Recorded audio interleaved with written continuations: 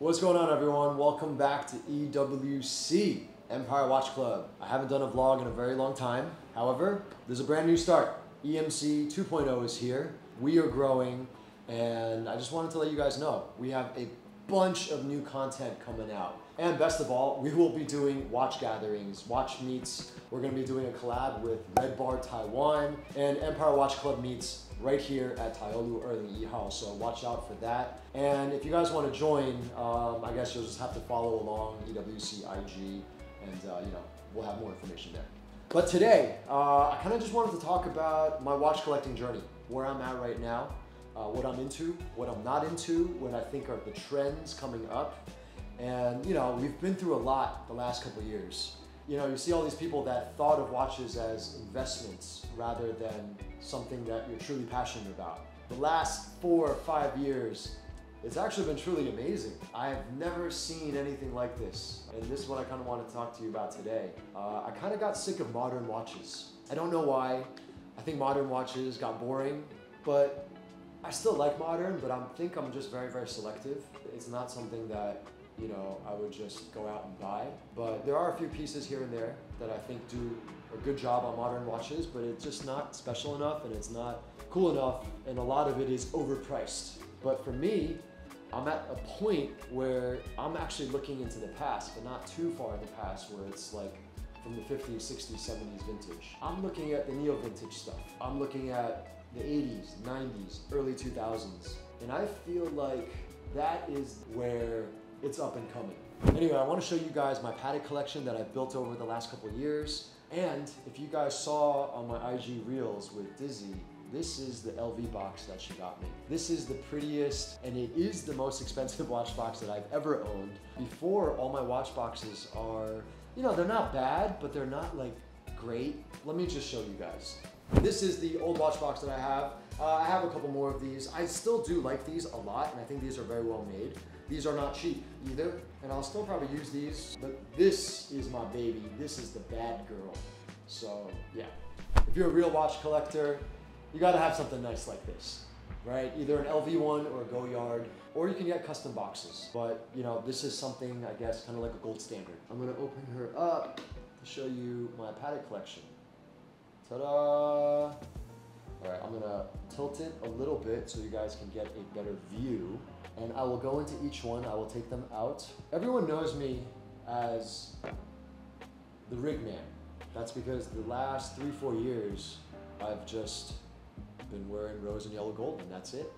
However, I do have one stainless new acquisition that I got. This one is really, really cool. This is a Nautilus 3710.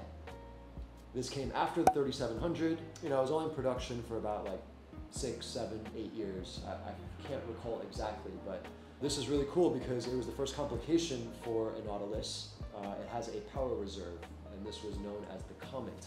It's a little bit thinner than the 5711s, and this is stainless steel. It's got a matte black dial, very beautiful, very pretty, and this is the only Patek Nautilus that has Roman numerals on the dial. I just wish that the date window was black, but I do think that this is a very sporty watch, very elegant. This is from the late 90s, early 2000s. This is what I'm talking about with the neo-vintage segment.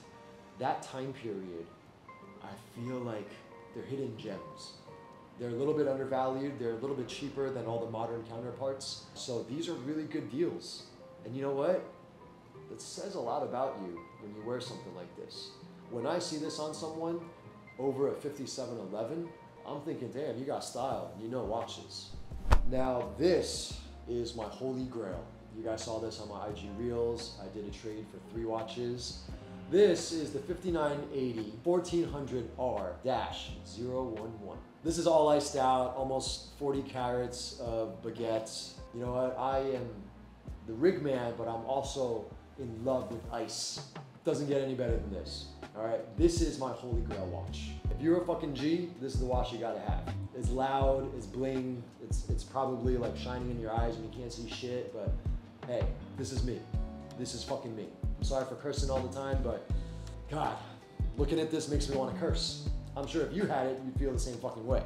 But I do like the fact that they have iced out baguettes for the markers on the dial, and I like my factory ice, but you know what? I want to talk to you guys something about aftermarket stuff in another vlog or podcast, which we will be doing soon. This would probably be my favorite modern Nautilus, and this is why I have two.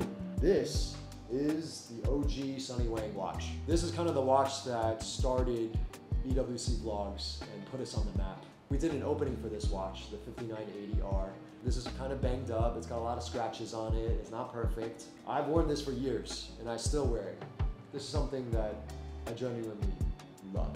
You know what? It's kind of cool to have both of these because this is not an everyday watch, but this could be an everyday watch. But these are discontinued. I think these will hold the value.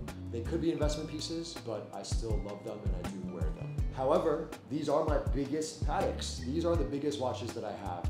Slowly, I kind of grown out of large modern watches. And this is why I wanted to show you guys my Patek collection, because I'm at a point where I'm glowing and when I'm talking about the watches that are coming and these watches that I'm about to show you, I have an even bigger smile because I know that's what my heart is. And this is what watch collecting should be. Of course, I wish that all my watches could hold value or they could go up in value, that I could buy, trade, sell, and I could keep rolling the money and make more money and profit. But that's not what I'm gonna do with this collection. This collection is here to stay and I'm happy with it. And I wear it. And when I put it on my wrist, when I get dressed up, when I go out, it makes me feel good. I'm confident, I'm happy. And that's the most important thing. You should be happy with your watches. I'm really not trying to show off, okay? I just wanted to show you guys my collection and where I'm at. But with EWC, I do want to start selling watches more and more. I want to be able to find certain watches for you guys. I want my team to grow. They're learning a lot, especially the last few years. We've helped our own friends sell a couple watches. I've sold a couple of my own watches in my collection. I really think that EWC has also grown to a point where EWC can really start to sell watches. So watch out for that, all right? We will have watches coming up for sale. Hopefully you guys will like the stuff that we sell because they will be catered more towards what's about to come up, which is all neo vintage. Neo vintage is where I think the trend is going. Neo vintage is still undervalued. However, I feel like there's more charm, there's more charisma, there's more passion. Overall, more beautiful. For me at least. The next watch that I want to show you guys is something that I picked up from my dear friends, Amsterdam Vintage Watches, Jasper, Rutger. You know, these guys I've been friends with for years. This was actually on the wrist of Rutger, and you know, he didn't want to take it off. And I was talking to Ramon, and he was just like, yeah, just talk to Jasper, just take it from Rutger, he's all good. But this is the very first Aquanaut with full link bracelet, all yellow gold. The Grenade, 5065 J. This is about 38 millimeters in diameter. It's not that thick, and I really love the bracelet. It's different, it's very sexy. It's got a see-through case back. Patek used to mark the back of the case. Obviously it has, you know, the gold markings, but there's one side that has a dog face. I was born the year of the dog, 1982. So when I saw that right here at the corner, it's a face of a dog. It's like a bulldog or something. These are really cool watches to have. This came from the early 2000s. I do think that this will be an ultra collector's piece. It did go up a lot in price already. I got a steal from the Amsterdam boys. Thank you, Jasper. Dude, you're amazing. I just wanted to give a shout out to the boys over in Amsterdam. I love you guys. I'll see you guys soon. Next up is the 3800/103. I really got into these because I sold my 3700, kind of regretted it, but then I started to think, okay, well, there's the 3800. And I started to kind of borrow my wife's 3800. And I realized, you know what, it's a good size. I love my diamonds, so I literally bumped into this watch through a friend, super mint condition. He never even took a link off, it was just sitting in his safe. This is from early 2000s, a little more than 20 years ago. full diamond bezel, really interesting diamond dial, almost pave, center is gold, double rubies on each marker, and they used a white gold clasp for this, so this is not yellow gold. I really got into 3800s, and I do think these are undervalued. I am looking more into 3800s, and I think EWC will probably be able to sell a couple 3800s very soon. And a lot of you saw that I got two at the same time. So I got the blue dial 3800/3. This is with the diamond bezel as well, and diamond markers. This is the navy blue dial, super classic. I know a lot of people prefer the non-diamonds, but like I said, I am the rig man, and I'm also the ice man now. Dude, this is just sexy. This one is actually from the 80s. As you can tell, the early mid-80s, they still use the same type of clasp that the 3700s used. But this is gold, but it's a lot thinner. This style was different from this. Put it side by side. You see the difference now? Yes, that's actually quite a big difference, right? This one has the white date window, which is really beautiful. This one has the black date window, just goes well. So as you can see, I've really gotten into mid-size watches. I know a lot of you guys will still be like, yeah, I like my 40mm watches. I get it, but that's part of the watch collecting journey. I think that guys that really get into watches, they need to go through this. You always start with the 40mm. I get it, or even with bigger watches. But I do feel like once you become a real watch guy, real watch geek, you start to really like and love the mid-size watches. This is where I want to take everyone into the next phase, and also the final phase of what we want to talk about today, kind of wrap everything up, which is complications from the 1980s, 90s, and the early 2000s. These complications, as well as grand complications, are something that I am in love with. And yeah, this is what I have on my wrist today.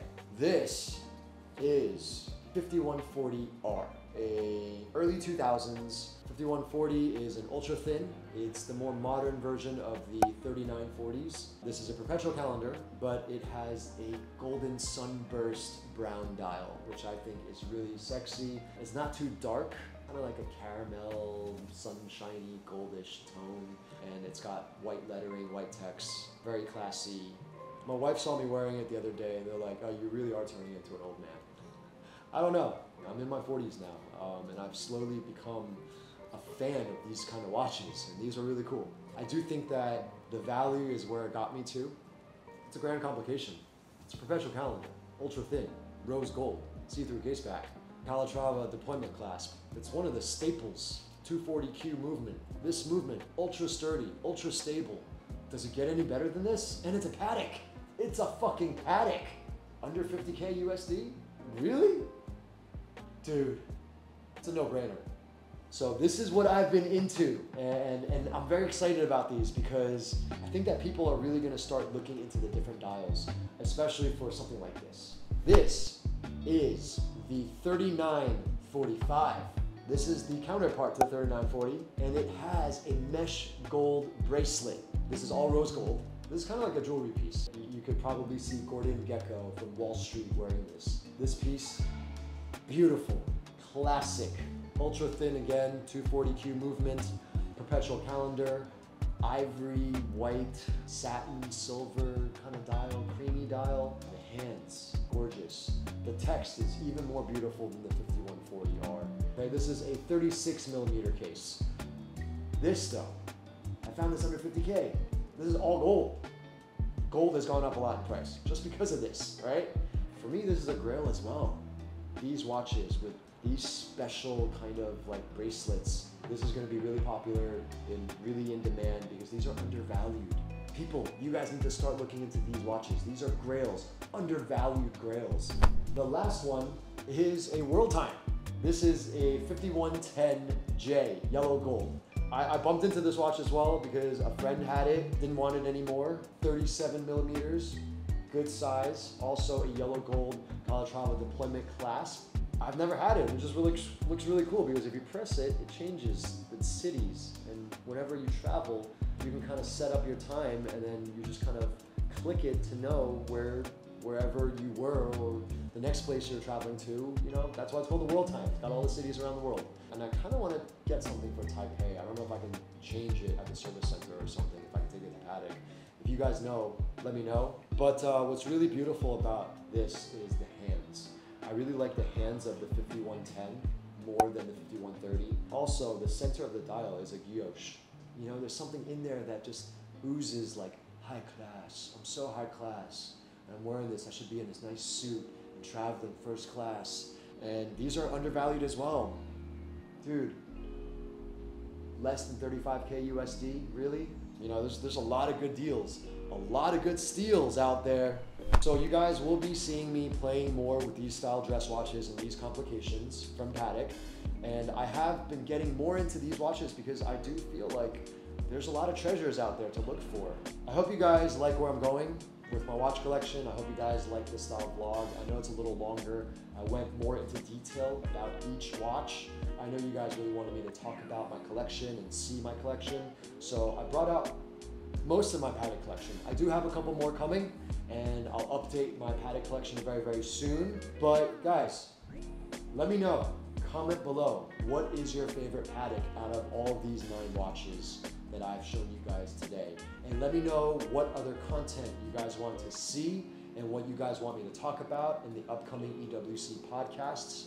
And don't forget to comment, subscribe, share with all your friends. I'm going to be doing a giveaway for all of you that have watched till the very end. We have new EWC t-shirts coming. Everyone, comment below. We're going to choose 5 lucky winners. Good luck. Look out for the next EWC event coming up at EMC headquarters. We'll see you guys here. Peace out. On to the next one. We'll see you guys next time on EWC.